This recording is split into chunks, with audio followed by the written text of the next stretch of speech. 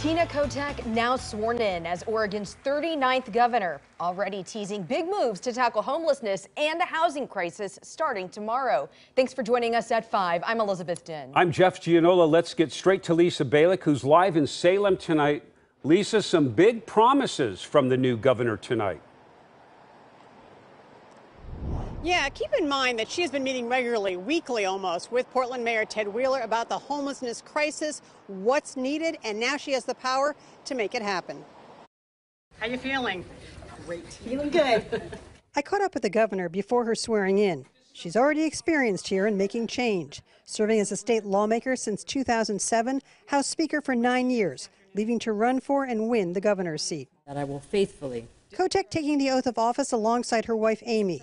Kotek set the tone for what's ahead. She'll sign 2 executive orders tomorrow, one to declare a housing emergency with a goal of building 36,000 homes per year. 20,000 is the average right now.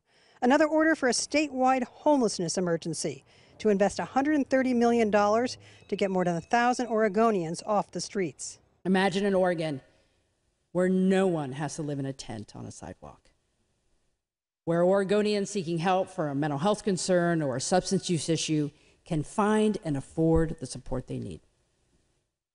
Imagine an Oregon where every child has a safe place to receive a high-quality public education, and every working family has access to affordable childcare.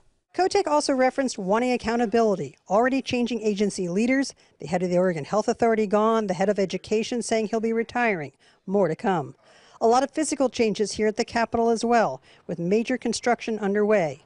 In fact, Kotek will be working out of an executive office set up a few blocks away at the State Library. The North Portland homeowner will live in the governor's residence, Mahonia Hall, here in Salem.